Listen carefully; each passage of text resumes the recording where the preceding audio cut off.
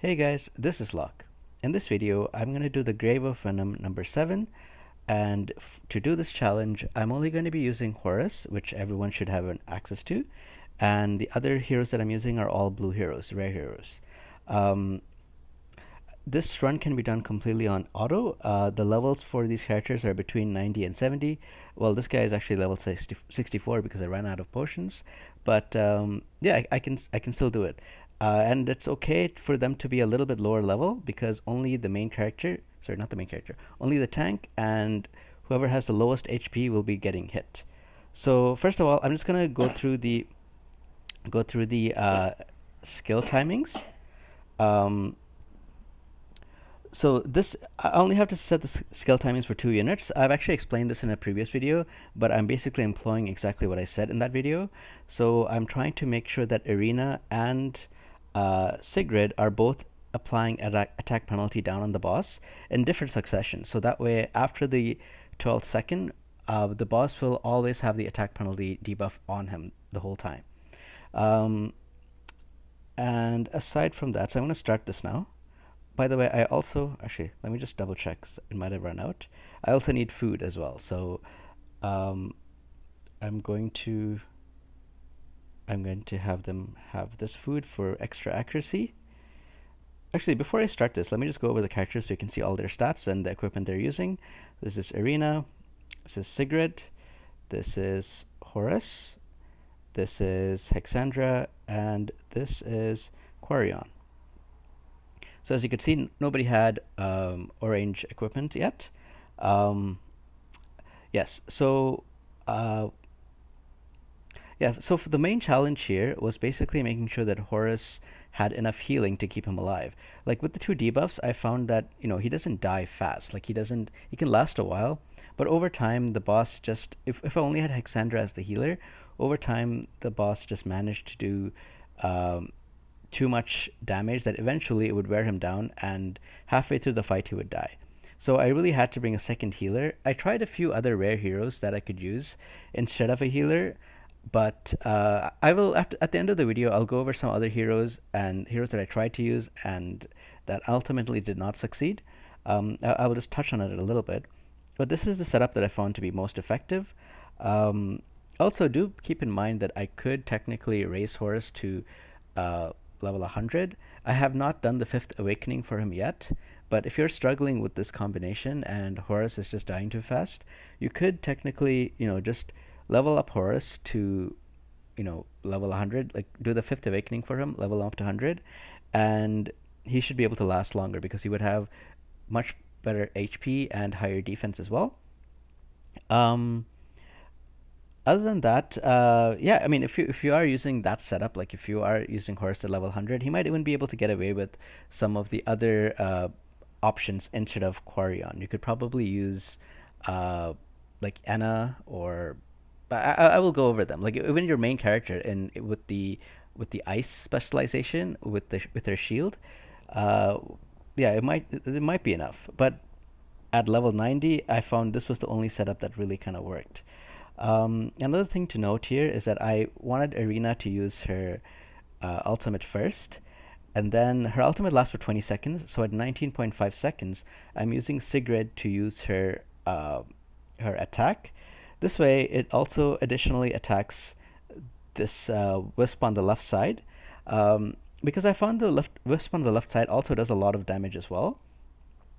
Especially to my Hexandra, who's only level 70. I think it does like 4k or something when when the Wisp doesn't have the attack down debuff. So by also constantly debuffing that Wisp attack as well, my team just overall fares a lot better. So with this setup, Arena is applying attack penalty on both that Wisp and the boss, and then at 19.5 seconds, my Sigrid is extending that attack debuff on both of them. Okay, so here, my Sigrid actually did not apply it because I guess I just didn't have enough accuracy. So accuracy is one of the main things that you have to watch out when you're doing this combination. Like you're trying to constantly apply the attack debuff, so you have to make sure that you bring units that have high accuracy. For level 7, you need at least 170 accuracy on both of these, both of your attack debuffers, attack penalty debuffers. Um, but that 170 includes, that 170 includes like food and also your captain skill. So with me, I'm using plus 15 accuracy from food and 30 accuracy from Sigurd's captain skill. So I only need 125 accuracy to reasonably land my debuffs. I think I actually have more than 125. So I guess the more that you have, the better. Maybe I have like an 80% chance to land or something, and I just happen to miss that one or something like that. But anyway, this is the statistics. So just so you know, um, yeah, so I will touch on some other units that I tried using and that didn't work. There's one unit that honestly disappointed me because I was so excited to use her, but ultimately she ended up falling short. So let me go over her and the reason why. So this girl, I don't know how to say her name. I'm not gonna pronounce it. It starts with a vowel. I'm probably gonna misspell it like totally. So I really thought she would do well because her passive lets her heal an ally by 220% of attack when she deals damage. So, sorry, when she deals damage with a skill. So that would include the battle skill and also the ultimate. So in a 20-second ratio, sorry, in a 20-second time frame, she would have used her skill 3 times. Unfortunately, I found that she usually healed herself. So the tank could be at half health and she could be at like 80% health or something, and she opts to heal herself. I think one time she even healed herself when she was like full health. Maybe she was missing like 200 HP or something. But if she looked like she was full health and she still healed herself instead of the tank, so that was disappointing because I thought she would be a good hybrid unit that does a lot of attack but also works as a secondary healer. Unfortunately, she did not because she only heals herself, or she mostly healed herself. It doesn't say that she heals the lowest HP target anyway, so maybe it's random and she often just prioritizes herself over the others. I don't know, but unfortunately, it just didn't work out. The other unit that I tried to use was my main character. Uh, where is she? My main, yeah, I tried to run this with the eye specialization and this much attack, so that's like 2000 attack. And unfortunately, it still didn't work. Like the shield just wasn't enough for Horus to keep himself alive. Eventually, he will get worn down. Around like halfway through the boss fight, he would die. So this was not enough. So I really needed to bring a secondary healer, and I was looking at my different rare options, and I found that he was probably the best choice. Um, oops, he heals for 15% of target's max HP.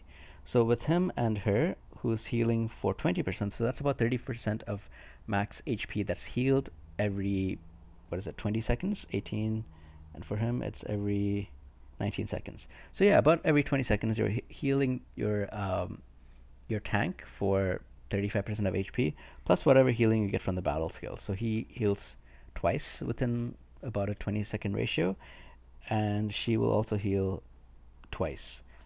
Um, his other notable skill is that for his ultimate, he also gives defense up, so increases defense by 30% as well. Because of the additional effect, if you compare the two, Hexandra's field is higher. Like she has a longer range, she can cast her healing, whereas his is just a 3x3 square, but he has an additional effect. And he also has a 20% chance to increase the healing by an additional 50%. So his heals are quite powerful. And combined with the defense up, I think he makes a pretty good case to use just as often as Hexandra. I think the two of them together, when you really need additional healing, will really supplement each other and provide as much healing as you need. Um, Other than that, if you happen to not have, either Arena or Sigrid, I found there was another option, and that's given out for free to everyone. So there was another option that you could use as well, which I think everyone should have access to. Well, I know you have access to it because you would have gotten the unit for free. But that unit is this guy. I think it's pronounced Gulal. So he has a 100% chance, once you level up his skill, to inflict attack penalty 2 as well. And it's at the 650% attack ratio. Not as good as Sigrid, but he will get the job done. If you don't have, one of the two, or if you don't have both of them, if you don't have Sigurd and Arena, you could use him and you could use somebody else. Hopefully you have, one of these other units. Like, just do this. Go to attack penalty, see what units you have, and if you have a unit, click on them like this and read their ultimate. Not their, yeah, read their ultimate and make sure it applies attack penalty 2 for 10 seconds. And you need to find a way to bring the recharge timer down to 20 seconds. That's probably the hardest part if it's an epic legendary hero. So hopefully you have rare heroes that work, like Sigrid or Arena, and I know you have Gulal. So one other thing I want to mention, there are heroes like this that could technically work because she has, those criterias. But the thing is, you also have to bring a very high accuracy. So if you're pumping up her accuracy, you're probably giving up some defense or HP. And if you're doing that, you might not be able to survive the boss. I don't know. I mean, her passive is pretty good anyway, so maybe she can still do that while pumping her accuracy and decreasing defense and HP a little bit. I don't know. I mean, if you're not able to, if you don't have Sigurd in Arena, you want to try it, you have to figure it out somehow with the roster that you have. But these are the qualifications. These are the things that you need to run this. So that's the end of this video. I hope you guys enjoyed this. If you have other questions or comments, leave them down below, and I'll do my best to get back to you. Take care, guys, and I'll see you guys next time.